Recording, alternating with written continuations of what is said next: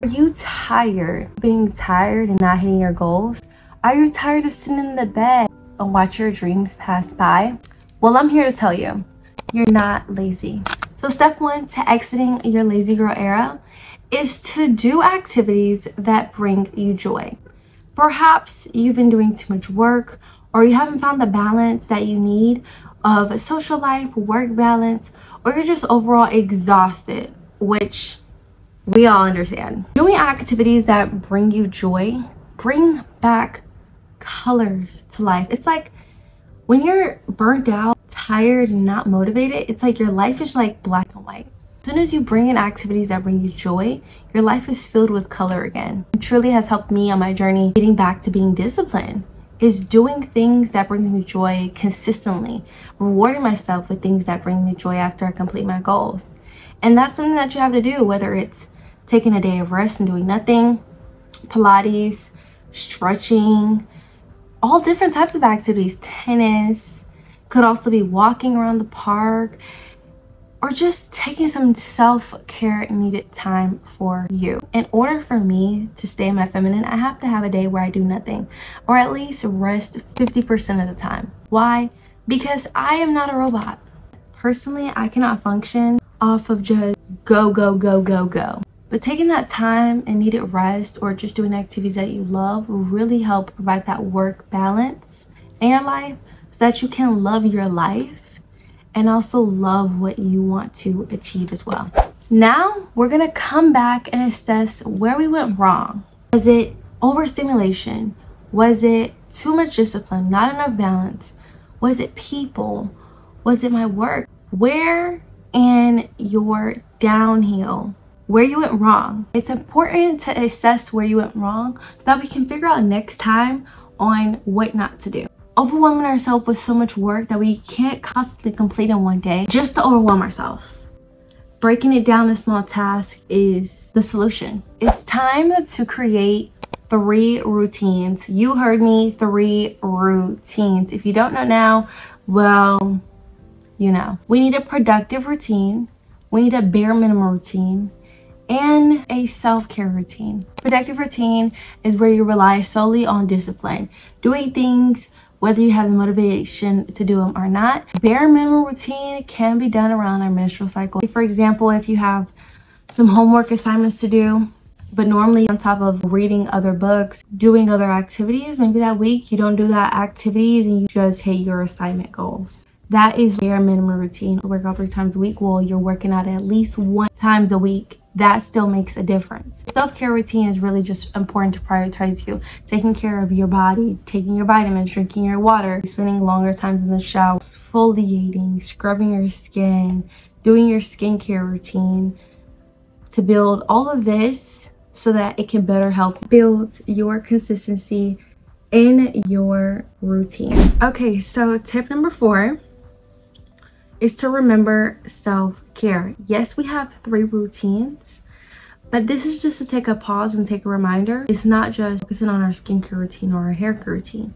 It's also prioritizing our fitness, making sure we're drinking enough water, make sure we're going to the doctor, taking enough vitamins, valuing our screen time, digital detoxing, prioritizing your spiritual needs, your physical needs, your mental needs. This will literally bring you out of your lazy girl era, because if you figure out, like, the main problem, for example, with when I seep into my lazy girl era-ness is I'm not putting my self-care needs first.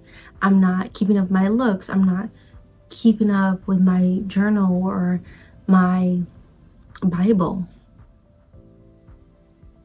And those are the things that you may also want to pay attention to. So just remember self-care. Because only you can take care of you as good as you. This is a huge one. Embrace discipline over motivation. Discipline over motivation. Say it with me. Discipline over motivation. I will take discipline any day over motivation. Why? Because I lose motivation so quick.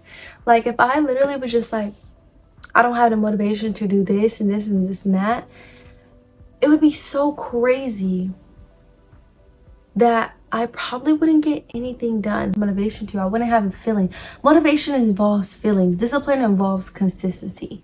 Are you gonna do it whether you feel like it or not? Are you gonna make sure that you take the necessary steps so that you are financially stable, or so that you can move forward in your life? Discipline is so important, especially as an adult. We have to have discipline, whether we're feeling feminine, whether we're feeling masculine.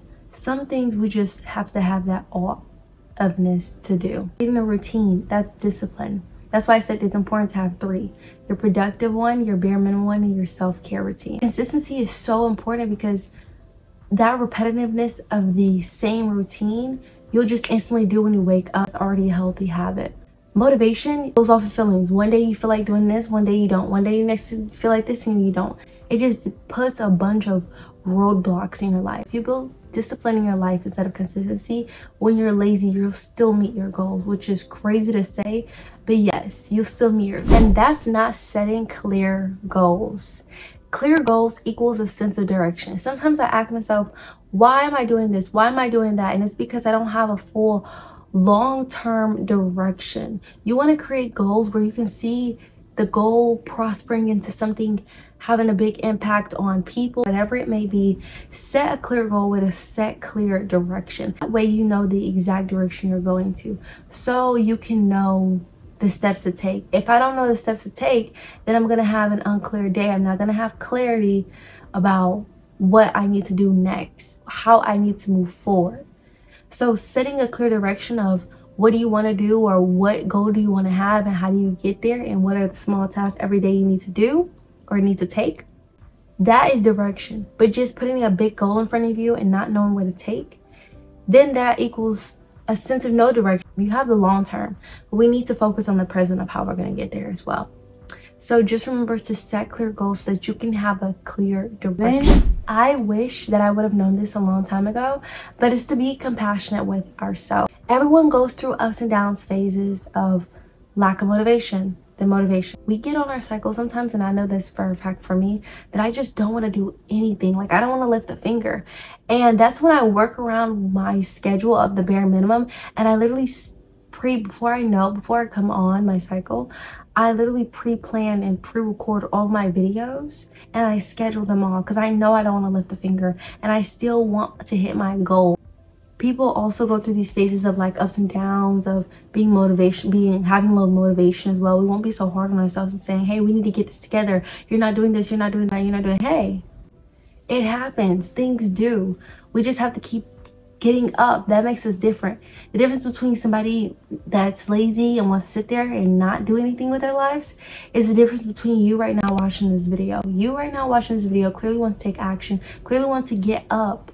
You see you're suffering, you want to get up from what you're doing and start moving. And as long as you keep getting up and keep trying, that's all that matters, because you're going to get to your goal. Set boundaries with draining individuals. Okay, like, believe it or not, there are people out there that want to drain your energy, for real. And I'm telling you, set boundaries with the people. If you literally have to like not call them, or schedule your texts, or call them at a certain time or a certain day whenever you're not busy, or whatever the case may be, or create distance so that they know, like, that they're doing this, or maybe even tell them about it in a nice and friendly way. Because people out here are energy vampires, and they want your good energy and they want to take it away. And if you ever feel like, you get invited to some function type of event, hanging out with your friends, and every time you come back home you feel drained, those, I'm gonna be honest, those aren't the right people you want to be around. Because a real, individual that meshes well with you is not somebody who's going to drain your energy. You're going to feel even more energetic to be around. Y'all are going to come together and create even more, not somebody taking less of what you're bringing to the table.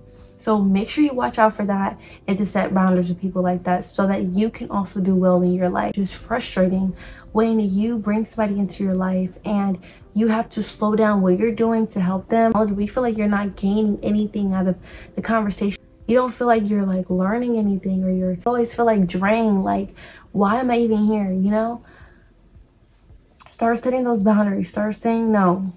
Start scheduling the time to talk to them. Start texting them a certain way so that they can know that, setting boundaries, okay? Because being lazy as an era is cute and all, but when somebody is specifically taking that energy away from you, from your focus, from your reality of what you need to be doing, then that's a problem, and you are the only one that can fix it. And tell that person, hey, you know, when I come around you, I'm really energetic, but then when I leave, I'm super drained. I don't know if it has something to do with me being an introvert or extrovert, whatever the case may be, but I would like to do this, and that's how you're gonna take action. Boundaries. Alrighty, so we have come to the end of this video. Thank you so much for watching. If you want more videos like this, don't forget to watch my Step Into Your Dream Woman playlist right here that I'll link, and comment down below more tips. I really want to know and see in the comments. We'll see y'all in the next video. Thank you so much for watching, and I truly hope this helped you exit your lazy girl era. See you in the next video.